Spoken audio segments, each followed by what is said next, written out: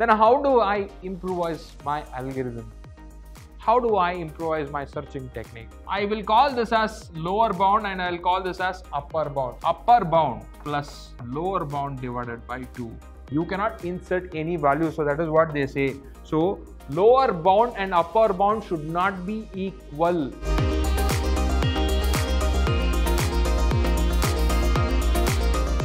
Hello everybody, I welcome all of you to the second session on Data Structure 1 Linear List. So guys, what is that I have in this session? I have some of the important, beautiful algorithms for all of you, which I will be tracing for all of you in detail, right? So guys, without wasting much of your time, let's start it. Guys, what is that I will be discussing in today's session? So I will be discussing about the binary search algorithm. So why are you discussing this binary search algorithm? If you just teach us the concept, that is more than enough. Some of you will tell me, but if you know how to trace the algorithm, so you will be able to understand how exactly we will be writing the algorithm, and you will be able to write your own logic for it. You will have multiple logics. You can also tell me, so we can change the system or we can change the logic like this. If we do like this, this will be more efficient. Like this, you will be able to give your own logic.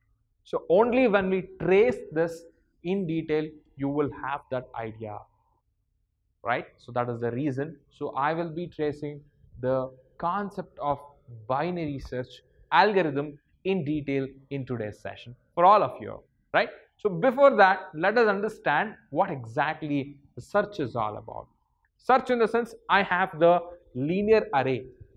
So please understand, I have the linear array. Imagine this is my linear array, right? So I have stored 10, 20, 30, 40, 50. So this is the value that I have stored. So in this array, I want to search for a particular item. Let's take item is equal to 10. So I want to check whether I have 10 or not. So what I will do, I will compare this item with each and every value that I have. Suppose if I have my item, that is the value which I am searching in the beginning. So my search will end very soon. Suppose, imagine if I have my search element at the end, I have to go through all the values whatever I have in the list. This is quite challenging. Then how do I improvise my algorithm? How do I improvise my searching technique? So to solve this problem, we have a concept called binary search. We have a concept called binary search. So imagine I have my list something like this, 60, 70, right? So the name of this list is ARR. Let me just write it as ARR. So this is what I will call it as a beginning. This is what I will call it as the end. So lower bound, upper bound. So this is the last. So like last value. So that is why I will call it as the upper bound. So this is what I will call it as a lower bound. What I will be doing in this binary search, what is the technique that I will be using in this binary search? Please understand, I will calculate the mid value. I will calculate the mid value. What is that mid value? Upper bound plus lower bound divided by 2, or lower bound plus upper bound divided by 2. So this formula will give me the mid value. This formula will give me the mid value. Please understand, imagine I have the mid as 40. Yes, my mid is 40 here. My mid value is 40. What I will be doing is, suppose my search element is greater than mid value. My searching element is greater than mid value because all my elements whatever I have in this list should be in ascending order, should be in a sorted order. Okay, so that is the reason I am considering this condition. Suppose if my mid value is greater than the item. Suppose if my mid value is greater than this item, in the sense, obviously my searching element is less than this mid value, right? So obviously it should be there within this. So I will not search this at all. This part I will not search at all. What I will be doing, so this is lower bound, right? So my mid, whatever I have previous to that, I will make it as upper bound. Only within this I have to search now. So whatever the elements that I have, I will not touch at all. Let's think about the other case. Suppose I have the mid value, whatever I have, the mid value is greater than, the search element now. Mid value is greater than search element. Previously what I did, so my searching element, whatever the item that I wanted to search, that is less than mid value. Now my item is greater than this mid value. So if my item is greater than this mid value, obviously I should check it here. I should check it in this part, right? My searching item is greater than this mid value, right? So I should check it in this part. Then why will I check this part? So what will I do now? I will make this mid as lower bound. So again I will calculate the mid value. I will be calculating this mid value again and again until I get the item. So this is how my binary search is happening. Guys. So let us understand this with an algorithm, right? What is that I have here? I have beginning, so I am assigning beginning, that is L, that is lower bound to beginning, upper bound to last. Okay, I am checking one condition, beginning should be less than last.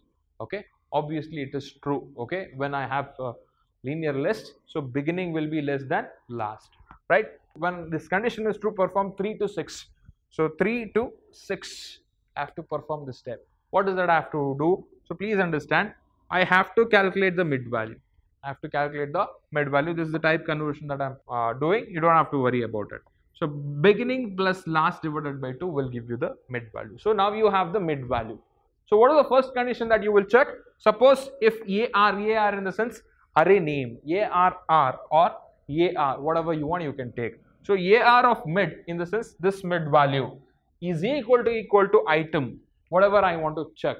So if that is there, then search successful. You got the element right away, so you don't have to worry. So item found at the mid, so you can break. You will come out of the loop. You will not check it again at all, right? So your search is successful. So you got the item in the mid position. Suppose if it is not.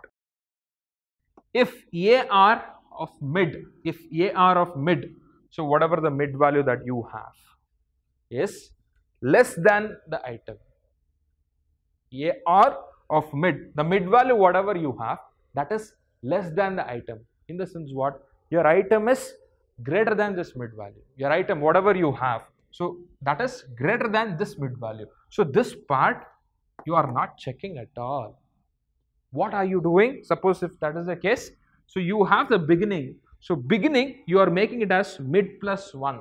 This beginning you are initializing it to this position. Now your beginning is here. You did not search this part at all. Directly you jumped here because you know that the item whatever you have, so that is greater than mid. Obviously it will be here. From here you need to check. You got my point? So you know upper bound is here. Now the lower bound is here. Again, so you will calculate. You will repeat the same step. Again you will repeat the same step. You will calculate the mid value. So until you get the item, so you will be calculating. You will be performing by calculating the mid value again and again. You got my point? So you will be inside the loop. Until you get the item in this part. Suppose this is not the case. You have one more case. Let's go to that case. Suppose if AR of mid is greater than item. AR of mid is greater than item. So obviously your item should be here. Then what should I do? So I should ignore this part. I will make this as upper bound. This is lower bound, this is upper bound. This part I will not check at all. So this is my second scenario. So this is upper bound, this is lower bound. So what I will do, instead of making it as a upper bound, so I will make mid minus 1. Please observe here. My last is mid minus 1. From here only this part I will check. So after performing this, again I will calculate the mid value until I get the element. I will be keep on repeating the same step.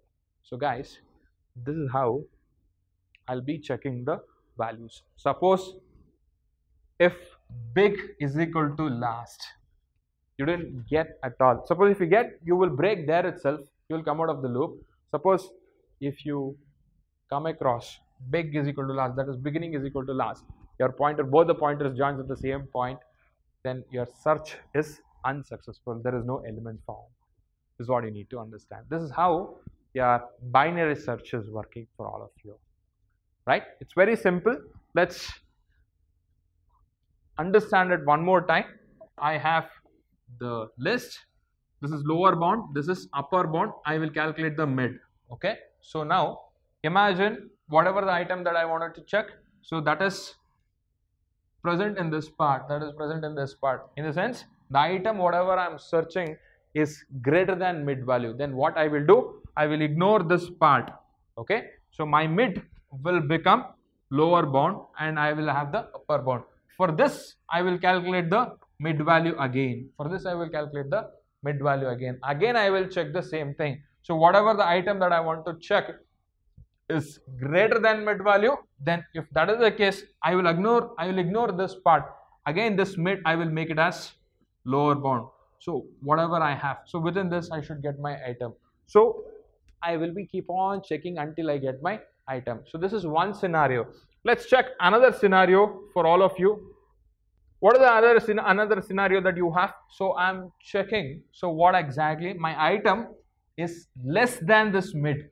Whatever the mid value that I have, than the mid value, I have my item in this part. What I will do? So instead of this mid, I will make this as upper limit. So this is my lower limit. This is my upper limit. Using this, I will calculate my mid value. So again, I will compare my value with the mid value, whether it is greater than mid or lesser than mid, or whether it is equal to mid. So I will be repeating this step again and again until I get my value. This is how the binary search is working for all of you, right? So guys, so hope you understood the concept of binary search. Let us understand how exactly linear insertion list, how exactly we are inserting an element into the linear list is what we are trying to understand now. So let us consider a linear list now. So guys, so this is my linear list. Okay, so this is my linear list. I have 10, 20, 30, 40, 50. Okay, this is my linear list. So I have the beginning position, I have the end position, right? So I will call this as lower bound and I will call this as upper bound. Suppose what exactly will happen? The condition number 1. So condition number 1. So in this condition number 1, so lower bound and upper bound should not be equal. If that is equal, then I cannot insert any value. So the value it will show me, that is overflow. You cannot insert any value. So that is what they say. So lower bound and upper bound should not be equal. Suppose if it is equal, you cannot insert any value. That is the first condition that they explain in the algorithm. So fine. What are the next condition they speak about? Suppose imagine I have 45 or I have okay, let's take 45. I want to insert 45 to this linear list. So first they will compare this value. This is what I will call it as an item. First they will compare this value with this value. Suppose this value is lesser than this value, let us imagine. So let's say I have taken 5. So I want to insert 5. So this value will fit here. So whatever the value I have in the first position, so that is greater than item. So what I will do is I will reset my pointer. So whatever I have here, so I will shift 50 here. So 40 will come here, 30 will come here, 20 will come here, 10 will come here. So this place is vacant. I will insert the 5. So that is the second condition that I have here. That is the second condition that I have here. What is that I have here? So please observe here, if AR of CTR, in the sense my pointer is CTR. So AR in the sense array name, right? So AR in the sense array name, CTR in the sense here. So that is greater than item. Whatever the value that I have here, this value is greater than this. So what should I do? So position is equal to 1. So here I want to insert this 5.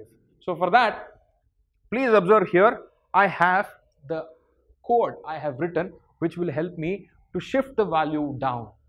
So shift the value down. So guys, all this value will come down. How exactly it is coming down? I will explain that. So just now, as of now, you just have to understand that, right? So that is the second condition that you need to understand. Then what is the third condition that I have? Suppose if this condition is not true, what is the third condition that I have? So please look here. Condition number 3. So in this condition number 3, AR of CTR is less than item, is less than or equal to item. Please understand, AR of CTR is less than or equal to item, and item is less than or equal to AR of CTR plus 1. Please remember this line. I will explain that with the example. What will happen in this condition number 3? So please come back. What they said is, let's imagine I want to insert 35. I want to insert 35. So first value is not there. So after that, I need to check where exactly this 35 I can fit in. So I can fit in here.